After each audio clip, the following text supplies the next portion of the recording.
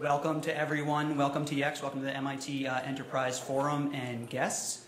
My name is Steve. I'm a director of engineering here, and I just want to say on behalf of YEX, we're really excited to be hosting this event, this talk and discussion on data and data privacy for a couple reasons. One, data is core to YEX business, being a knowledge engine and repository for structured data. At this point, hundreds of thousands of businesses trust us and rely on us to manage their location data and sync it everywhere it needs to go on the internet. We, in turn, then collect performance data and analytics and do all sorts of analyses on it. So you could say that data is vital to the business at YEX. And then secondly, we have quite a few MIT alumni on the staff here at YEX, many of whom are watching in the audience today, and also including me. And I had the opportunity about almost 15 years ago to work sort of indirectly for one of the speakers today. So I'm also very excited to be here. Anyway, I think just to get started, I think I'm going to call up the chair of the MIT Enterprise Forum. She's a graduate of the MIT Media Lab herself, Christina Dolan. Come on up and let's give her a round of applause. Thank you to YEX, and Steve, thanks for the intro. And YEX, thank you so much for this wonderful reception and for hosting us today. So I've known Sandy and Michael for longer than I care to admit. Because I was at the Media Lab, over 2 decades ago. And if I read out their entire bios, then the whole time would be taken. So I'm going to be really quick. Professor Sandy Pentland, he's one of the co-founders of the MIT Media Lab and holds a triple appointment. I mean, it's hard enough to have one appointment, but he has a triple appointment at MIT. The Media Lab, School of Engineering, and School of Management, right? Is that correct? Did I leave one out? And he also directs the MIT Connection Science Initiative, the Human Dynamics Laboratory, and the MIT Media Lab's Entrepreneurship Program. He's been a member of the advisory boards at places like Google, Nissan, Telefonica, and a variety of startup firms. And for several years, he's co-led the World Economic Forum Big Data and Personal Data Initiatives. So I could go on and on. He's ranked, number 7, 10, one of the top data scientists in the world. He's got these amazing projects that have been funded by the White House and the UN and the EU, and he's a pioneer in blockchain technology. And I could go on and on, but then we won't have time to hear him speak. And Michael Schrage, who's a research fellow at the MIT Sloan School, an initiative on digital economy, does a lot of work in the area of innovation. His current focus is design of network effects. And he has a current piece in the Sloan Management Review, which I suggest that you read, on multiple selves in the networked workplace. He has a number of books, Serious Play, What Do You Want Your Customers to Become, and The Innovator's Hypothesis, which drew on his work at the MIT Media Lab. So I welcome them to the stage to begin, and thank you very much.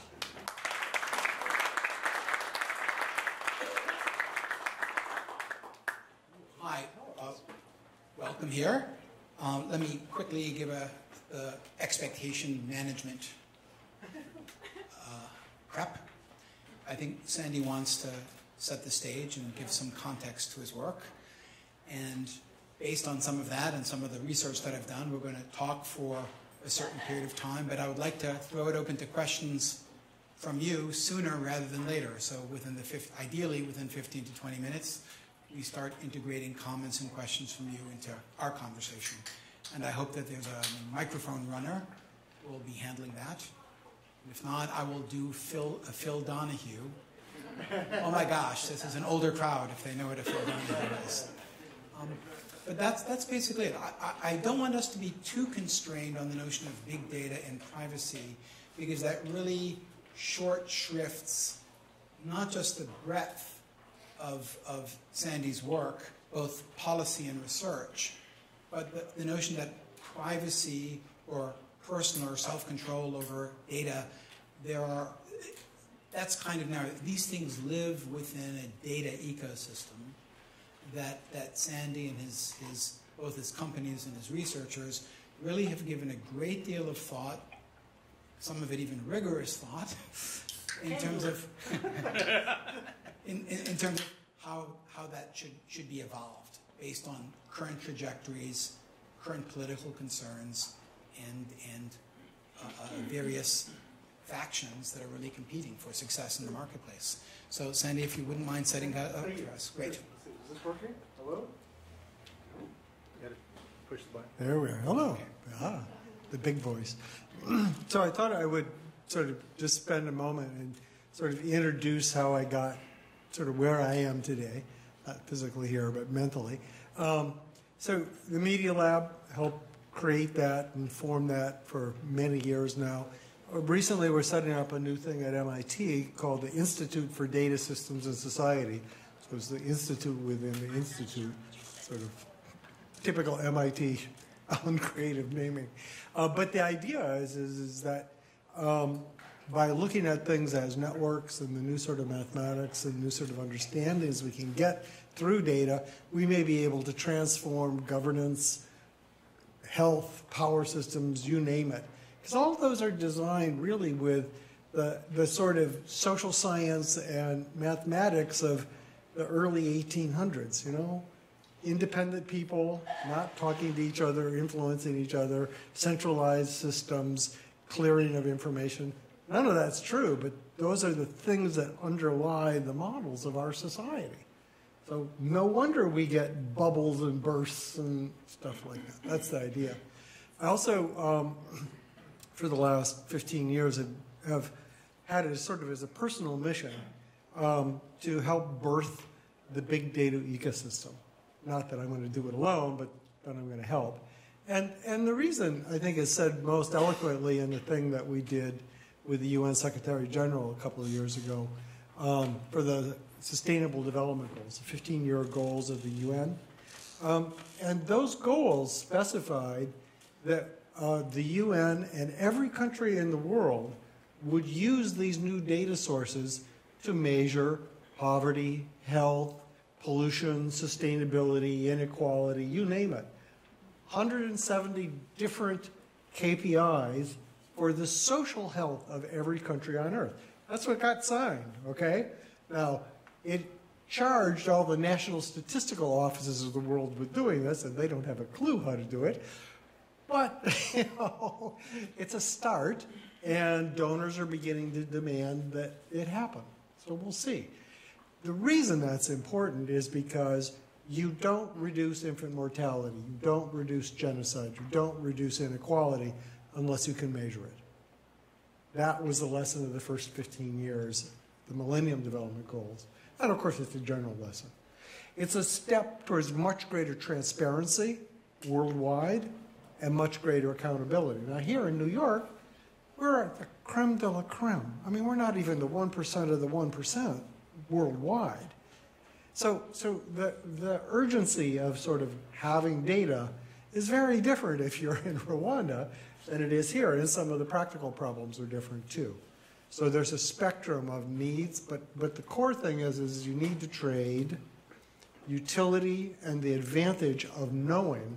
And the title of the thing that we did for the Secretary General was A World That Counts. And the idea was that we should never, ever be able to say again that we didn't know when there's a Rwanda, when there's some sort of mass starvation or infectious disease outbreak. We should know. We should know what to do. We should not have the excuse that we didn't know. So that, of course, has to be traded against security. You can imagine a big data world in Rwanda or Syria where the government would use it for genocide. Not so pretty, okay? And then, of course, we have privacy. So all the 1984 visions look sort of trivial in comparison to what could be done today. And so we need to somehow balance the good against the evil, against poor countries, against rich countries, in establishing the way forward to be able to harvest the value from this without getting the bad bits. And that's what I do with people like AT&T and hopefully with Tencent, we'll find out. And then have students who've founded various companies like Endor, which does sort of early warning systems. Is a machine learning that can catch trends very earlier than anything else. Works for MasterCard, for Pepsi, for intelligence agencies around the world. Distilled Analytics, which does credit scoring for unbanked. Thasos, which does sort of more fundamental financial data that hopefully will make the world a little better place. Anyway, that's what I wanted to say, is that this trade-off. Oh, and the one other thing, which is the title of this, I'm sorry. I've got on me for talking too much. The one other thing that we have is we're just launching a big trial in 3 countries: Senegal, Colombia, Andorra, and probably China. We just signed the agreement with China to try and That's make 4, but who's counting? I know. Well, see, it's only MIT, right? It's 3.14,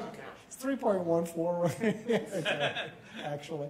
But the idea is an arrangement whereby private data from telcos, from other sorts of things, can be put into an open public repository in a safe way and used for mobility, for health, for things like that, as a way of kickstarting a digital ecology. And I'd be happy to talk about it. It's called Open Algorithms. Somebody told me I should talk about that, so there we go. We're definitely going to get to that, and you've given a sufficient high-level answer that it sort of raises the question, public-private partnerships, creating repositories. Clearly the theme of governance is going to become, not that's government, but data governance is going to become more important. But I'd sort of like to begin at the Davos level. You've been involved with Davos. You deal with people at both the technocrats and the politicians of it. What is it about data? What is it about analytics? What is it about the governance of data and analytics that the leaders you interact with year in and year out simply don't get, or they decline to understand it as well as you think they can and should? Well, I think there's a couple of things. One is you get these black and white reactions of, that's my data and you can't have it, or it's infinitely evil and you can't touch it or come in. No, these things are all trade-offs. You could have good, you could have bad. You need to build a system that encourages the good and discourages the bad. Also, there is a tendency to say, well, we don't really need to do anything. I can go to bed and wake up tomorrow morning, it'll be okay. But a lot of kids in the world won't wake up. Right? There's a lot of other things that won't happen unless we begin putting some of these systems in place. Well, in your work, you said it specifically, and I commend this. This is good nighttime reading in both meetings of the phrase to your attention. Very, very comprehensive, very wide-ranging. But one of the unsubtle points you make is the assumptions underlying privacy and data control and data governance for the EU, yes, Germany, I'm looking at you, right, and the United States are fundamentally different. They're on different trajectories. Clearly, privacy, I mean, when I was in Europe this week, I do a Google search, and there's a little notification at the bottom saying, everything you look for may not be here to honor Europe's privacy rules. I don't want you, ideally, I'd like the way for you to answer this question would be, what happens if we continue on this current, they're not parallel paths, they're polarizing paths. That's number one. And number two is, what kind of purchase do you get in trying to bridge or create congruence between two very different regimes for data protection and privacy control? So I remember an interchange between the Chief Justice Minister of the EU and the head of the Federal Trade Commission, who's sort of our chief privacy officer in a sense. We disagree about this and that, but we agree about how to treat kids. So start with minors, right? Okay, and then somebody, and I won't say who because you're not supposed to under Chatham House rules, pointed out that if Europe had stronger laws than the U.S., the U.S. had to conform to the European rules eventually, because so many of the American companies do business in Europe, and they can't afford to have two sets of rules. And that's used to be called Safe Harbor, and now it's called Safety Shield, and I was there when they were hammering it out. And So far, the U.S. has convinced the EU, with a little bit of arm twisting and some smoke and mirrors, that what we do is equivalent to what they do.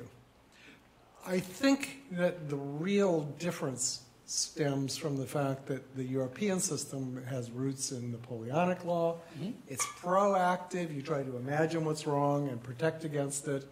The U.S. Law tends to be, you have to show me a concrete harm, not the potential of a There's harm. less of a precautionary principle in the U.S. law. Exactly. And so there's always going to be tension there until all the issues are resolved. But your point about children, I mean, my brother, in just full disclosure, works at Facebook. That really is a political pressure point. Mm-hmm. The potential for abuse of children or teens posting things that could haunt them forever. How do you see that? Do you see, to make a horrible metaphor, do you see children as the camel's nose under the tent for more, whatever you do, don't attribute that one, for extending a European sensibility based more on protecting individual privacy and data as opposed to the trade-off issue? Because one of the points that Sandy's research makes is if you really want to improve public health, if you really want to create early warning systems, you have to facilitate sharing and greater openness of data. And this is the real crux point. So I'm trying to get you to articulate or lay out here how you are giving these different groups a vocabulary to negotiate these trade-offs. So the way it evolves is not terribly satisfactory, nor is it fast, but the core issue has to do around informed consent. Okay, it's a little legal phrase. And there's a big divide between the US and the EU, but not around kids.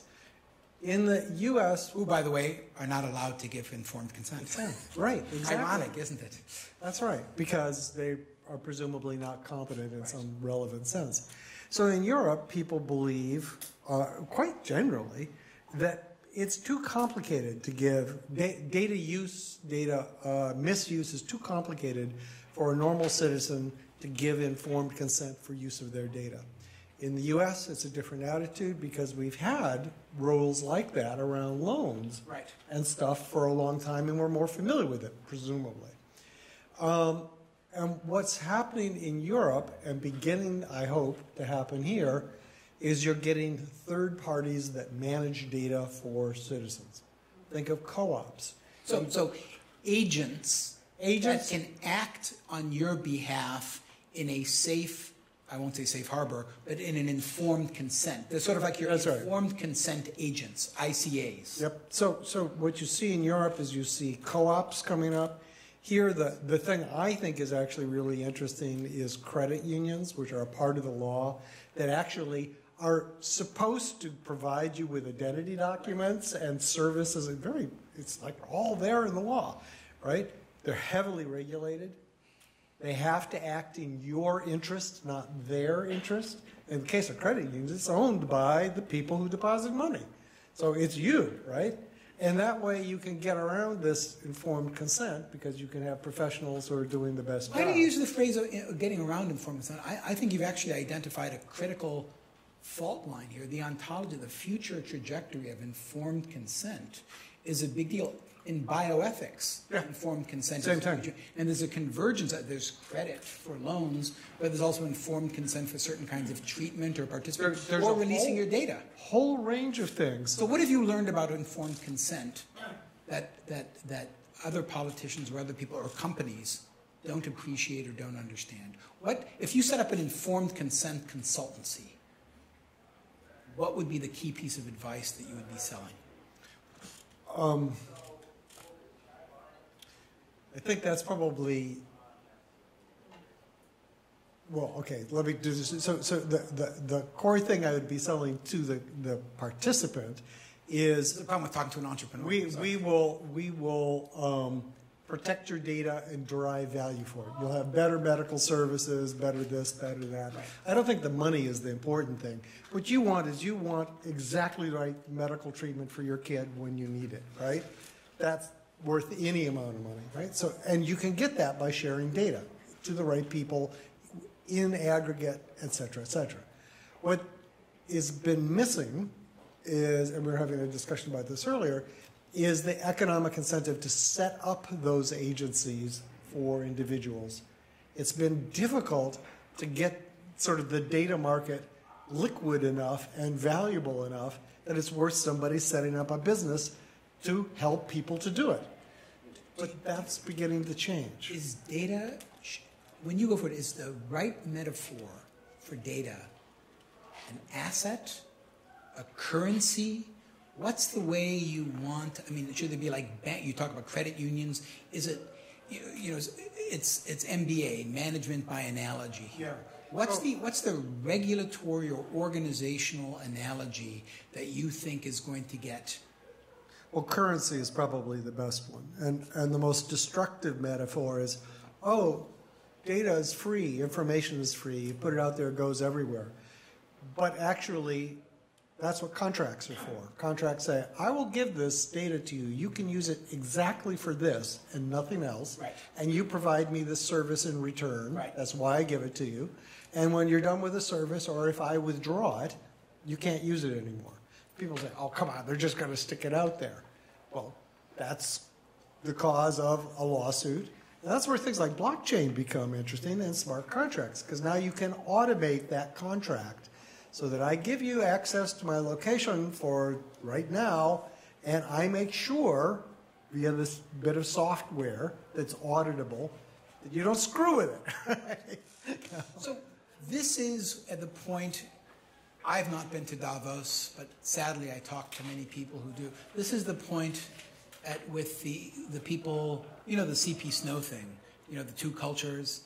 This is the point when Sandy says blockchain, this is the point at which the lawyers say, you technologists always are figuring out a technical solution, but it's really a policy and a legal issue.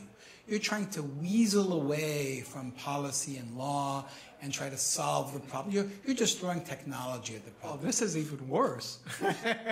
What we're trying to do is replace law with technology. So here's the now. Repeat that, please. Repeat that, please. We're replacing law with technology. So here's the realization. Law Lawyers don't like that. is just algorithms.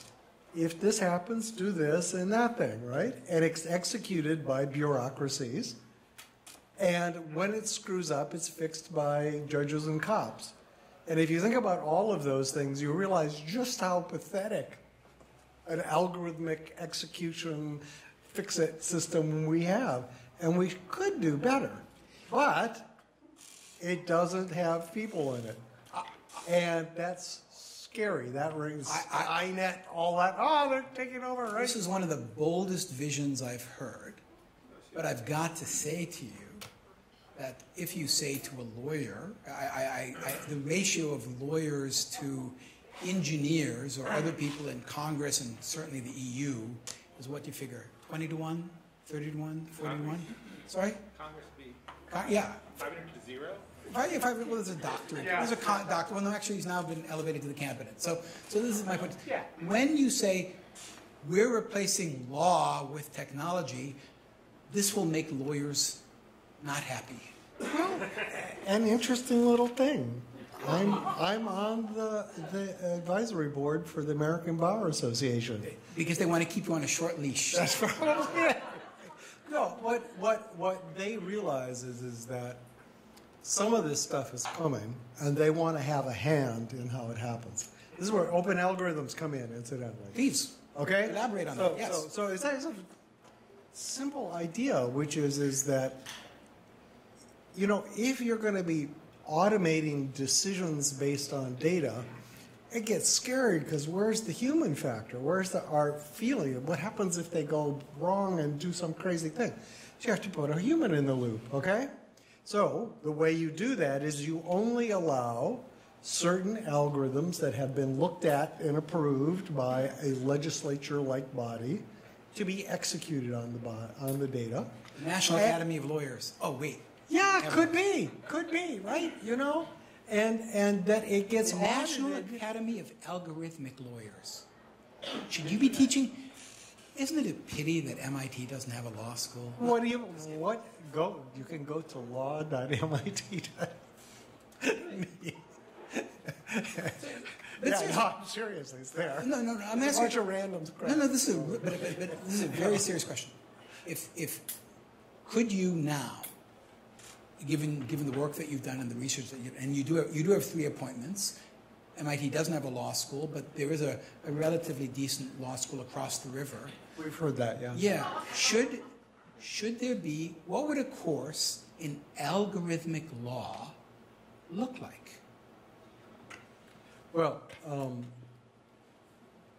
we're actually putting together something like that. There you go. For the ABA, right? And the idea is lawyers should understand what algorithms can and can't do and how you can keep them under control, right? Because that's actually one of the key things, is how do you keep, this is actually sort of an issue of informed consent. How is the human informed about what's happening and consenting to the execution of this algorithm? And how does open algorithms So support algorithms that? sets up a framework whereby the algorithms are vetted continuously by humans. So it provides the data about what happened and what was the algorithm. And you know that the data isn't corrupted because of blockchain. And also there's some other things that the EU likes. So this work is actually funded by the EU as a way of protecting privacy, because they want to know that access to data is being controlled and data spreading is minimized. And that's what this does. What about black box algos, though? We keep hearing that algorithms come to decisions that So there's 2 things about the black understand. box. So, it's just like, what's this thing doing? So first of all, baby steps first. So the open algorithms thing, we're setting up at a country scale. The data is only aggregate data. It's like census data, so it's not so dangerous, okay? Also, no black box things are allowed at first. But it turns out there are ways of doing a pretty good job with black box. And they're simple. If you have the data and you have the decisions, you can ask, well, how much of this decision depends on, say, gender? How much of it depends on race? They're very straightforward ways to do that. You had a master's thesis on this. And then you can have the debate about whether this is something you want. And the reason you want to have that debate, I remember I was at Oxford and somebody was talking about how evil algorithms are. And this guy from Kenya got up and said, you talk about the bad things algorithms should do. You should come to Kenya and see what the judges do. Dead on, right? We ought to do that for the humans too, right? And ask, what are these guys doing, right? Is this legal system better or worse than what's being proposed? I want to ask a technical follow-up to that, and then we'll follow up this trend and go to the audience. Black box algorithms. I'm gonna put a nice euphemistic twist on black box. Deep learning algorithms. Ooh. Here they are. They have very interesting predictive validity, but they're very opaque. It's very difficult to discern the inferential and causal chains within them. You're the trade-off guy here. Do you think that this desire for open algorithms, the benefits, the openness, the transparency of open algorithms, and the accountability of open algorithms will militate against investment in deep learning algorithms precisely because they're less transparent, more opaque, and more difficult to discern? Maybe a small thing, but things follow the money. That's I'm sorry, but the thing is like the black boxes. You can take the decisions made by deep learning and the data, and you can ask, how does it treat different genders? How does it treat different races? How does it treat different? And you can discover when it's growing up. So you treat it like a black box. What? Right, then you're treating it like a black box. You're treating it like a black box. Well, it is a black box. It's got all these parameters. God knows what, Well, I just wanted to mention that Frank Pasquale, a legal scholar, has written a very interesting book called The Black Box Society. Right. And that the book leads to the deep learning that we're kind of talking about here. So But what this points out, though, is you need to have humans looking at the decisions constantly and trying to ask, is this what we want? Because we can't quantify the utility function of humanity. How we feel, how we respond in the long time. Is this what we want? And that means what we have to look at is what our machines are doing. And we have to be in control of them. And so it turns out it's not too hard to build systems like that. You just have to realize that you don't want them running you. You want to have them helping us and being under our control. Exactly. There's the individual being the first party in the conversation. Exactly. Yeah. Is important to the four corners of a contract. Exactly. So what's clear is this new thing you're contemplating, algo logarithm, which will replace the law. Good idea. Seems to me you need to extend it so that penalty and what's the word? Punishment? Incentive? Penalties and what's the word? Needs to be computed as well. Yeah. Would you repeat the That's so question? far on here. The question is that in the discussion of the contract, he wants to look at the penalty and punishment, the cost. How do, with apologies to Gilbert and Sullivan fans, how does the punishment fit the crime? How do the algorithms, the punishment algorithms, what's the impedance match with the decision? So is that a fair characterization? So one of the reasons that I'm talking with the ABA is that it's occurred to people that law is too complicated to understand. And, so you get, I work with some people out at MITRE, it's up in the Boston area. They spent an incredible amount of money to figure out, if you change the definition of this, what does that change throughout the government? Sometimes it's massive and completely unpredictable things. That's like a computer program where you change one variable and God knows what happened, right? And it's spaghetti code. It's all like reentrant and oh my God, and you can't, all those bad things. And we could do a lot better with law with some design principles for how to write law in a way that's interpretable. And we get some interesting things. As opposed to compiled. As opposed to like completely out of control. So for instance, with the Treasury, the Office of Financial Research, which are the sort of innovation people in the Treasury, they have this long-term sort of quiet push to make it possible to evaluate financial contracts automatically. So from their point of view, 2007, 2008 was the fact that everybody had all these contracts that said do X, Y, and Z. Nobody could know what would happen if some external circumstances, because it was just too complicated. You couldn't evaluate it. It wasn't complicated at all. It was highly secretive. Also, He was secretive. but today you can't tell, like this stress testing they do, so they'll sort of openly admit it. Stress testing is BS, right? It's like, well, looks like about a 5%, right? It's like that. Because you can't automatically evaluate the contracts that are being signed. So the first thing they did is they got unique identifiers for every financial actor. So that's in place. They put templates for significant financial contracts. So there's only a few types of contracts, although everybody inserts a little bit at the end, just to make it interesting. But you begin to come to a world where you could actually hope to understand what's happening in these legal contracts. That's the sort of vision where, God, you mean we could understand law?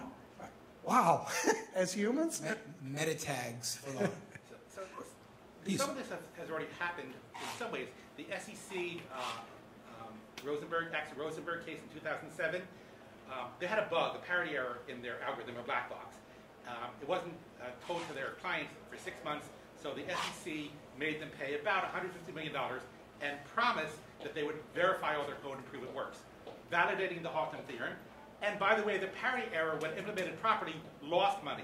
They were implementing a bad algorithm. By misimplementing it, they made a lot of money for their clients from the hedge fund. So do you want to punish them for making more money or for not validating their implementation, but the implementation was wrong. So what do you want to judge them for?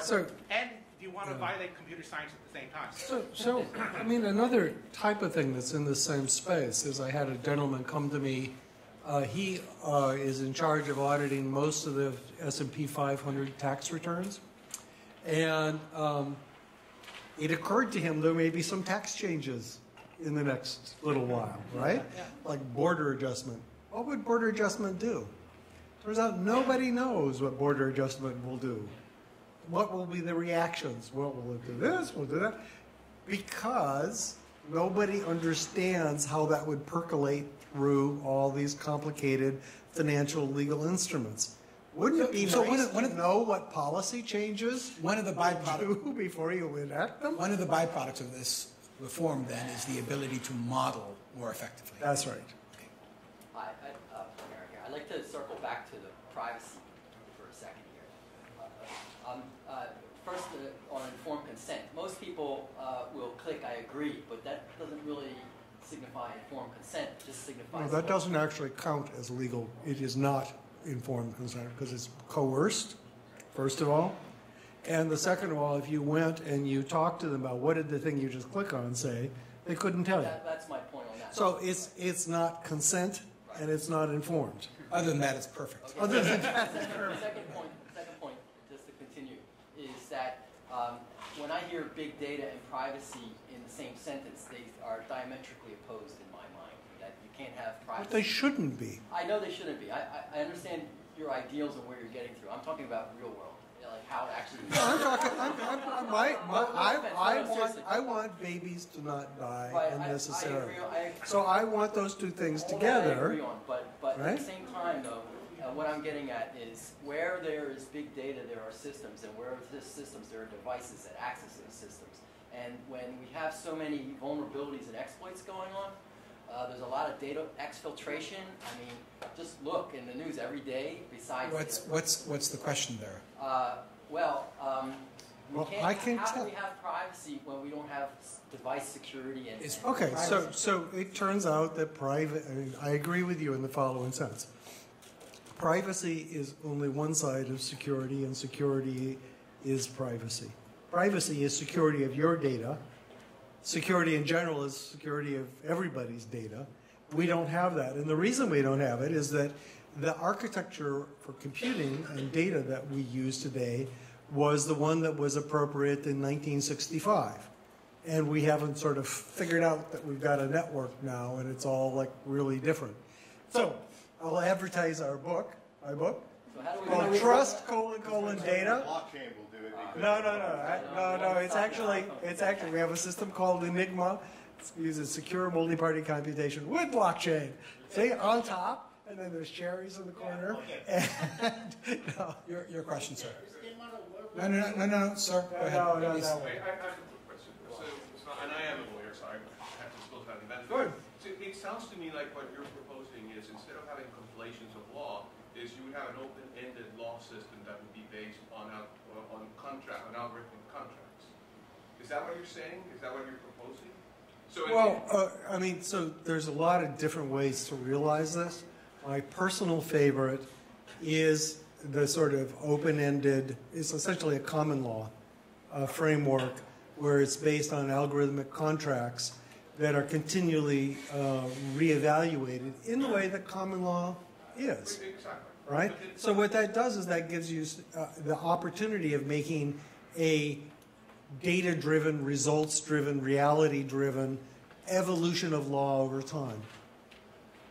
But then where do you inject the normative social consensus, right? So the normative social consensus ends up happening when you, first of all, create new, if it's pure common law, you don't have, just general rules, right? It's just examples. But let's imagine that it's a mixed system, which is far more likely. So you have humans creating rules which should enunciate the values and the norms. And then you have algorithms that are written and execute, and then you have humans evaluating the execution and asking, does that really satisfy the intended norms or not? And if it doesn't, then it goes back and it gets rewritten. And that's the type of thing that we have set up in this open algorithm. It's very, very simple at this point, but the point is that you want to have efficient access to enforcement of norms, essentially common law. Let me cheat your question, and if you'll excuse the expression, find a loophole in this. Why wouldn't the open, if I wanted to beta your approach, which is a legitimate, clearly a legitimate approach, why wouldn't I pick a regulatory agency as opposed to a law, you know, we're going through the legislative process with all these kinds of reconciliation, etc. Why wouldn't I treat the SEC or the FTC or the European Competitive Commission as a beta site for algorithmic regulation to give us insights, because they're administrative judges, etc., as a trial run? Again, forgive the metaphor. So it's fundamentally political. Okay. So the people, we propose this to many people. The people that are willing to give it a shot, right, are people who have no system at all at the moment. Pick Senegal. People who have a civil war that's still active, Colombia. A country like Andorra, which has 80,000 citizens and is really hurting economically, and no real infrastructure, and feels like they need to do something better. And that their people can't do it, step up on their own. They need that kind of resource. And in China, it's different, because they have this evolution problem where, you know, they had the Communist Party. They then decided that getting rich is good. They incorporated the rich people into the party. But 80% of the people don't live where there's any jobs, and talk about inequality. And they're very worried about a very different sort of inclusiveness than we worry about in this country. But, you know, and so they would like fairness to be visible, whatever that means to them, because it's not my country, right? You know, they get to decide. But they want it to have visible. And they also want people to have access, because one of the big problems there, that we have too, right, is access to law. I have, in my life, been wronged many times when I should have had recourse to law, to the courts, but I can't afford it. You know, personally, I feel like unless you are in the $100 million category, you have no access to law. That's just the reality. I thought your companies were doing better. Nah, sorry. It's all illiquid. It's like, yeah. Last question over here. No, Chris, sir. Talking largely about technological solutions, but the question I'd like to ask drives at is that just a tool? Do we really need the political will? Do we need the fact that the data is collected? Certainly in this country, you talked about the difference between this country and the European Union, by people who have very large amounts of capital and access to the legal system and benefit from the data. So, yeah, they're not likely to give up and say, okay, you can have control of your data back. And that's something that's applying to much wider fields than privacy. My own particular interests are Check 2000, if you're familiar with it, which made things very convenient for the banks, but it's remarkably easy to forge a check now. Or the way digital signatures are implemented, which means any 6-year-old who can type my initials can sign a document if he's got access to my computer. So the balance between what we can do technologically and what still has to be done socially and within, you know, the existing non-technical legal system. Well, so complicated. I see, I guess, sort of two types of things. One is that we've become a very segregated society along lines of wealth. And a lot of the last things in the last election are due to the fact that poor people and rich people don't talk to each other. It's a very different world in different parts of America. That's one sort of aspect. With respect to the sort of power thing, right? You know, in the privacy world, I think that, you know, we're in a hard place. But we have big things like banks and so forth that would like to get in the data game, but they're heavily regulated. And so we have a little bit of leverage over them. And we had a little bit of a conversation earlier about how do we actually push a more sensible agenda forward. And it's hard because of these sort of concentrations of power, because of lack of understanding. And I don't really have a great solution to it, except that I think there are ways to leverage the system to get better solutions than we have now. I am not personally a big believer in normal sort of political solutions. I think they get co-opted too easily. I'm a big believer in trying to find win-win-win solutions. So for instance, the stuff that I did at Davos required these big companies to give up control of data. But in return, they got something. They got to be the future of a healthy data ecosystem, whereas otherwise they had no data at all, no ability to use it. What the government got was the ability to deliver better services and to look like a hero on the issue of privacy. That was particularly in the EU.